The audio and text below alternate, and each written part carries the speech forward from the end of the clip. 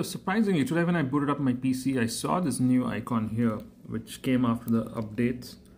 It's called the Copilot preview, and I was very curious to know what that was.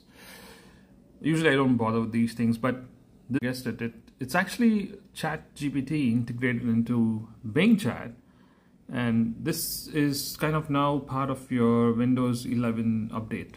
So you can ask complex questions, and basically a nice way to integrate the AI chat and ChatGPT functions into your Windows PC, and it can even listen to your commands if you talk to it, if you enable microphone. And it's even got these adjustable scales to give you results based on what you think should be out for this. So I asked for the distance from Earth to Sun and started just typing loads of stuff. Look at this.